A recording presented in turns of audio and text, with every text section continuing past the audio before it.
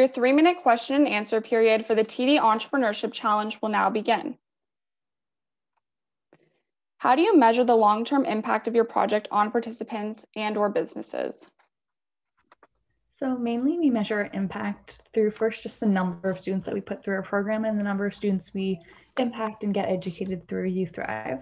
So the next way would be through our entrance and exit surveys. From these surveys, we can see how much they learned and how much their confidence increased with the skills of entrepreneurship. And then the next way for teachers would be their weekly quizzes. So students take a weekly quiz on the content that we taught that week, so the teachers can see how much they're learning and those sorts of things.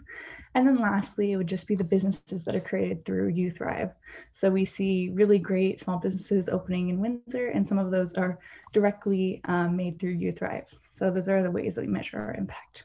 Additionally, to add on to that, our project's been running for over 10 years now. And we actually keep this data and the total amount of students and the money that the students have generated from their existing businesses. And we track that. So we have a running total of how many participants we've had over the past 10 years and how much money the students have actually raised.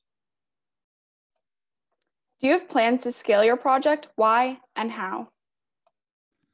Yeah, so when it comes to scaling our project, our primary way in doing that is really expanding our LMS system.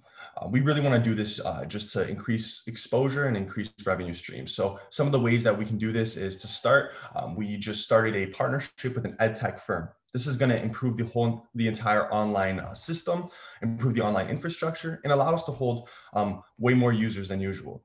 Next, from there, we really want to expand in terms of geography and expand our demographics. So our goal is to potentially work together with different Enactus teams across the country, whether in Vancouver, Toronto, and from there, they would actually hold Youth X competitions in their respective cities.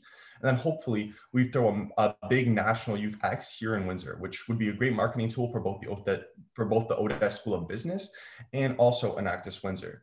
Lastly, we are going to be charging a service fee for our LMS in the future. This is going to create a consistent revenue stream that we're going to be able to pour back into the program to really help take our scaling to the next level.